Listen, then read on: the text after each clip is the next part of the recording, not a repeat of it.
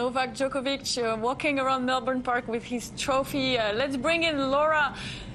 Laura, welcome back to the Cube. Is Laura here? Is she not? You know what I was thinking? Oh, she's here. Okay, Laura, have you? I can see her, so I'm not sure if you're here, but I can hear the Serbian fans now, so I know you're probably with them. How is it? How is the atmosphere? And also, have you ever seen Novak Djokovic being so emotional?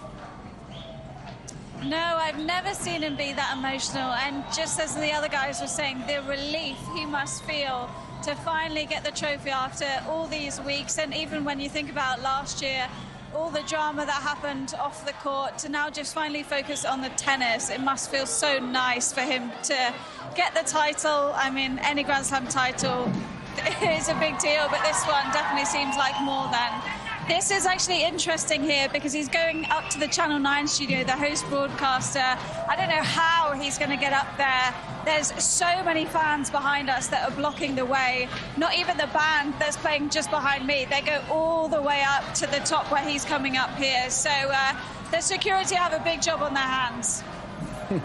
Wow. Yeah, how is he going to make that? They're going to carry him away and I don't know, and he's going to go through the crowd.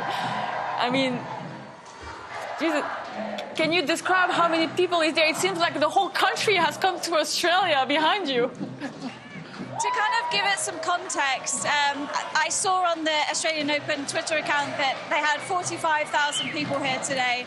And when you think only 15,000 fit in Rod Laver, I think we know where the other 35 are. You know what?